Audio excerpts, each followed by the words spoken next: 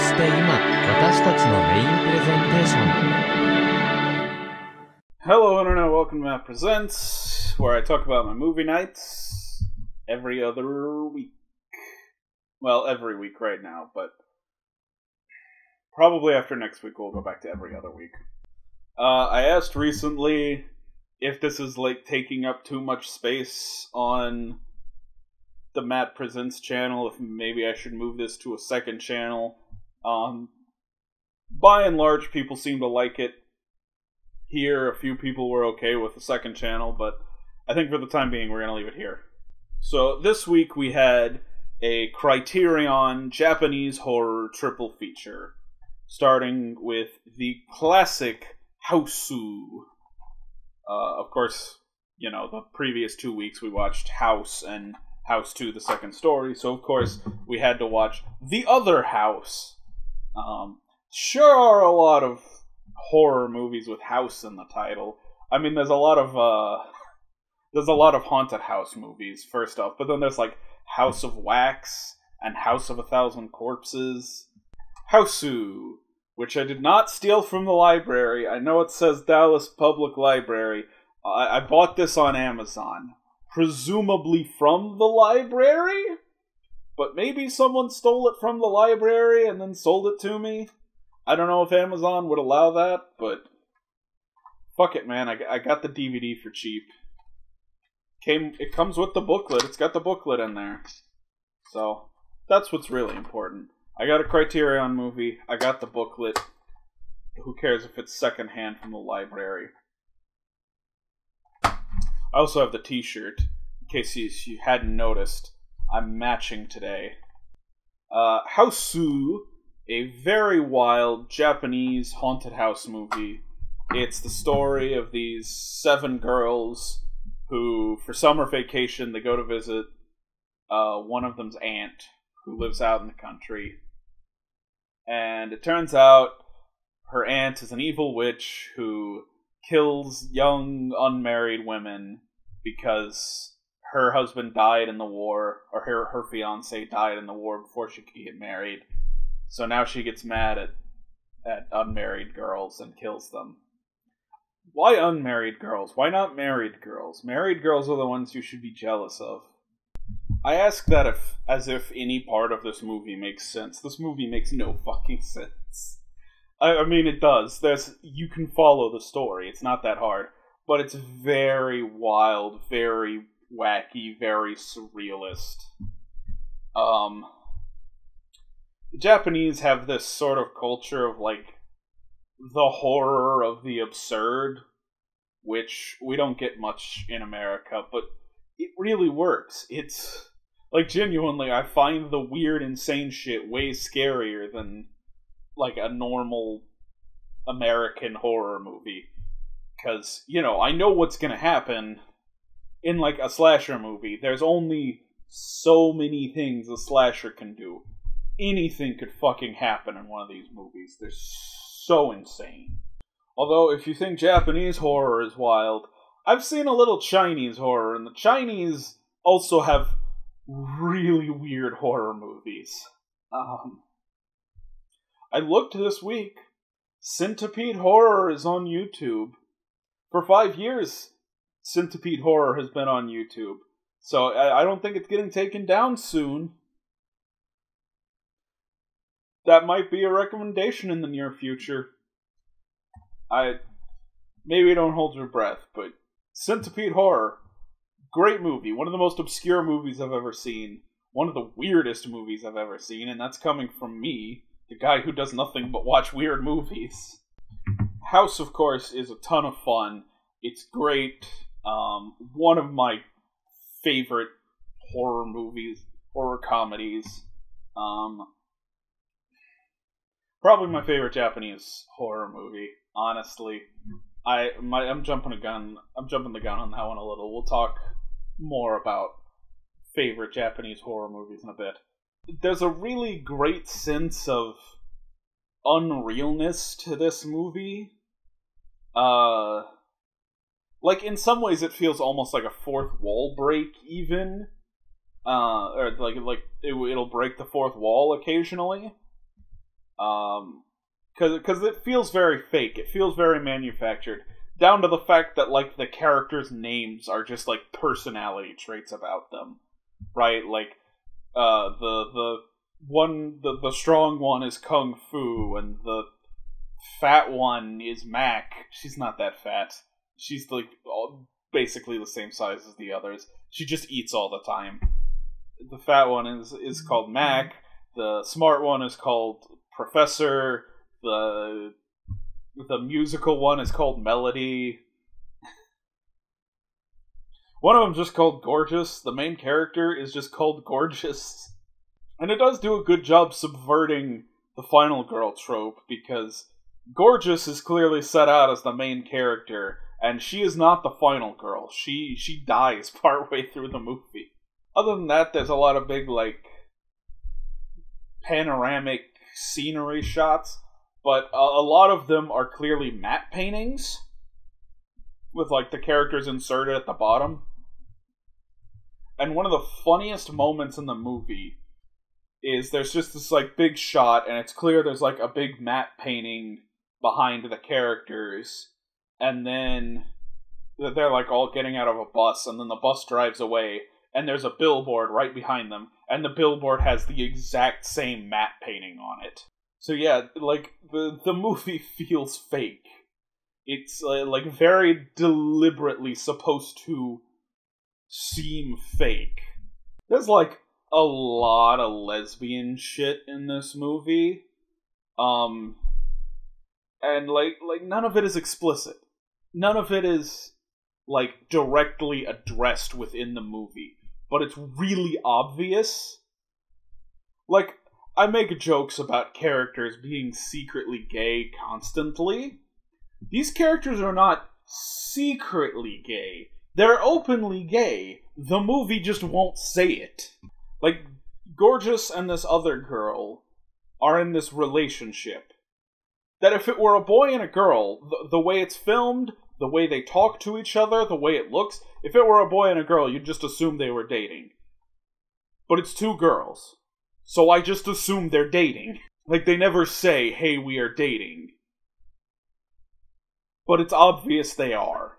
But, like, even on top of that, then there's scenes like one of the girls turns to her friends and is like, oh, I'm all sweaty. Do you want to take a shower? Like, together? I'm like, oof. Hard lesbian vibes in this movie. I don't know, it's a lot of fun. I really enjoyed it. It's very funny. It is a comedy movie. I consider it a comedy movie, at least. I assume that's how the Japanese intended it, because there is a lot of humor to it. It's very funny, very fun. Highly recommend House. So I have this box set from the Eclipse series, which is put out by Criterion and Janus Films. I kind of like the Eclipse series. This is the only one I own. But one thing I do not like about the Eclipse series is how the box is designed. Because the hole's not on the side. It's not on either side. It's on the top and bottom. So if you pick it up, all the DVDs fall out. Let me show you this. This is how a box set is supposed to be. Criterion. You're supposed to be able to pull DVDs out from the side. Criterion. Not have them fall out everywhere when you pick up the box. When horror came to shochiku, much like in America, how, like, 4 or 5 film studios make, like, every movie, I think Disney, Sony, Warner Brothers, and Universal. I might be forgetting one. But those 4, and maybe one more, account for, like, 90% of the films that get made. There was another one, it was Fox, but that got bought out by Disney, so now 4 companies make 90% of the movies in this country. Much like that, in Japan, they have, like, 4 big movie studios that make almost everything in Japan. They have Toho, who's the biggest, who's known because they had Godzilla. They made Godzilla, that's what put them on the map. They also made Houseu, incidentally. So, Toho, great resume. The other 3 are Toei, Shochiku, And Katanawa? Is it Katanawa? I don't remember what the third one's called. This box set is 4 movies from the late 60s. It's the first couple of horror movies made by Shochiku. And this is one of them. Goke, the Body Snatcher from Hell. This is the shit I'm talking about, okay? I have yet to recommend a movie I haven't seen that I enjoyed until now. This is the first one. This is the one I'm like, yes, I highly recommend this movie I had not seen previous. In case you're just joining us, in case you missed the first video, when I recommend these films, I've seen the first one, I haven't seen the second one. The third one, it's up in the air. This week I have, but about half the time I haven't. So I had not seen Goke, Body Snatcher from Hell going into this, but I loved it. I highly recommend this film. It's so great. It's so much fun. Maybe I'm biased. I love Japanese horror, but it's so weird and wacky and enjoyable. Comes highly recommended by me. It's this plane gets grounded because of like an alien invasion. There's like an alien invasion going on.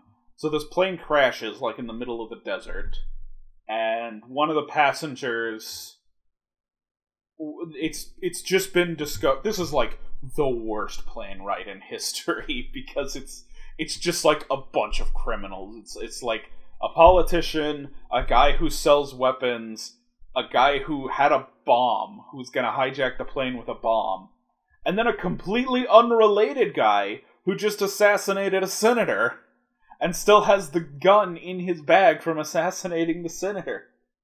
So the guy who just assassinated the senator runs out as soon as the plane lands because he doesn't want to like get arrested or anything, and he gets like this alien life form gets absorbed into his body. It like makes a hole in his head and absorbs itself into his body, and so then he goes off and like he becomes a vampire. It's an alien invasion vampire movie. I should have paired this up with Planet of the Vampires. There we go. There's a double feature for you. Planet of the Vampires, Goke, Body Snatcher from Hell. So he goes around and like sucks the other survivor's blood for a lot of the movie. And then they kill him, so the alien takes over another person, and kind of a little reminiscent of the Thing. A little reminiscent of the Thing. And then in the ending, it's kind of some Alien 2 on Earth vibes. If you remember that movie that I reviewed, I'll put a link to it. Like at the end of Alien 2, they like defeat the alien, but then they run out. They go back to the city, and everyone else has been killed. Everyone else is dead. So, and that's how Goke, Body Snatcher from Hell ends. Everyone else on Earth has been killed by these aliens. So that's fun. The one weird scene to me is like they're trapped in like this canyon, right? And there's a part in the canyon where there's just this like constant rock slide going on. And I thought the implication was that the aliens were causing the rock slide, because it didn't seem like a natural rock slide. They were like the rocks were just flying over, and it kept going the whole runtime of the movie. Like anytime they would go back to this place, there was a rock slide going on. But then like the alien is chasing the 2 surviving humans, and they chase him into the rock slide, and he gets killed by the rock slide, and I thought the rock slide was controlled by the aliens. How did they kill the alien with the thing the alien was controlling? Very fun movie. Comes recommended by me. I don't know why it's called Goke, Body Snatcher from Hell. Goke, Body Snatcher from Hell is a weird title. That was almost definitely like some American grindhouse theater title for this. It has the original title on the back. I'm gonna try my best to pronounce this. I'm gonna butcher it. Kyuketsuki Goke Midoro. Goke Midoro is the name of the alien species in the movie. There is no character called Goke. There is no character called Goke. The aliens are the Goke Midori. And somehow they shortened the name of the alien species to just Goke. And then that's the title. It's Goke Body Snatcher from Hell. Not from hell. Not at all from hell. From space, actually. Goke Body Snatcher from space. Be more specific next time. That's clearly a very mistranslated title that was probably made by some, like, American exploitation distribution company. They're like, hey, we call it Body Snatcher from Hell, and it sounds creepier, even though it's less accurate. The liner notes in here, there's some liner notes. It says this is like it says it's a favorite of Quentin Tarantino's. I can't find a source for that. Maybe this is one of Tarantino's favorites, but I don't find a source for that. It does, on the other hand, point out that one of the nicknames fans have bestowed upon it is vagina-faced apocalypse, which, I'll put up a picture of the alien, or the guy possessed by the alien. Maybe, I kinda see it, but also feels like a stretch. Feels like a bit of a stretch.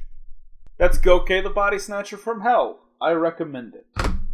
And I also recommend our final film, Jigoku, which had its own wild American grindhouse title. It was called Sinners at the Gates of Hell, which, to be fair, is a much more accurate title.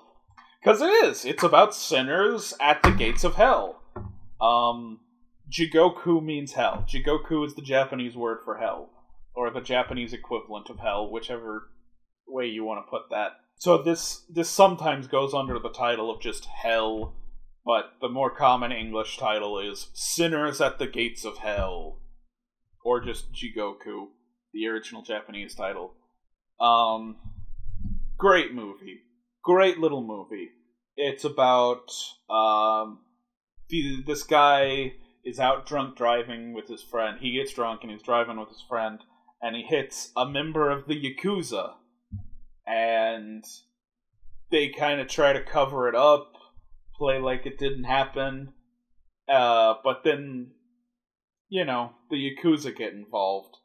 And somehow, like, everyone involved. There's like tons of people somehow involved with this one death. And all of them die. The whole yakuza gang gets poisoned, and the two guys who are involved get, like, well, one of them kills the other. The guy driving the car kills the other just to cover up his crime, and then he gets strangled to death by the mother of the guy he hit, and she kills herself. So now everyone's dead, and like an hour and 15 into the movie, everyone's dead. And then there's just this, like, trippy as all hell, violent as all hell, like, 20-minute sequence of them in hell, being tortured for the crimes they did when they were alive, for the sins they committed in the world of the living. And it's, like, shockingly violent for a film that came out in 1960. This is a film from 1960, which, 1960 was the year movies started to get a lot more violent worldwide for some reason. In America we had Psycho, and then Britain had Peeping Tom. France had Eyes Without a Face, which I have a Criterion of as well.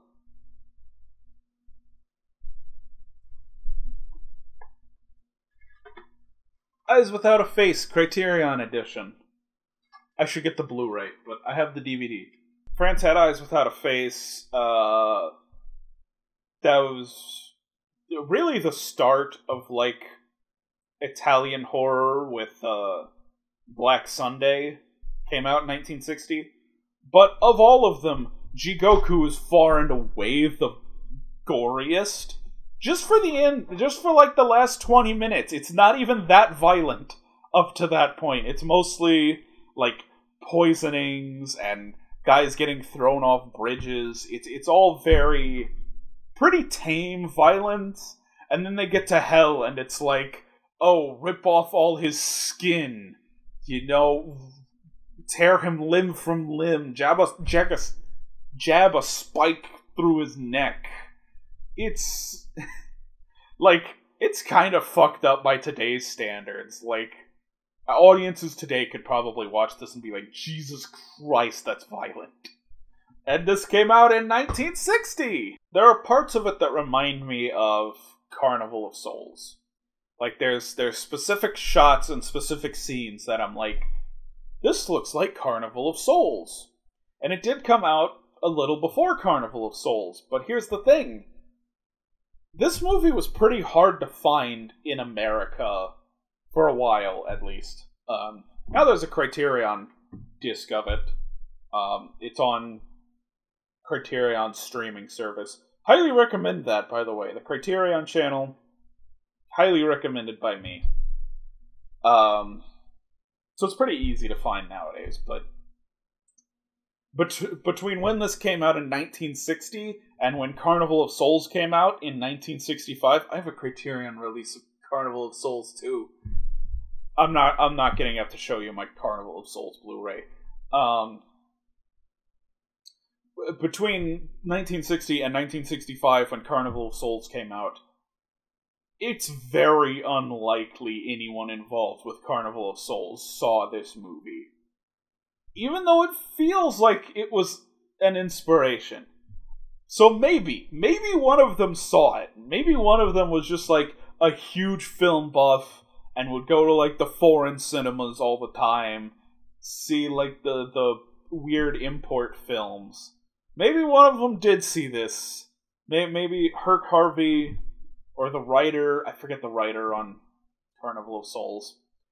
Maybe one of them went and saw this, but I kinda doubt it. I think it's just coincidental.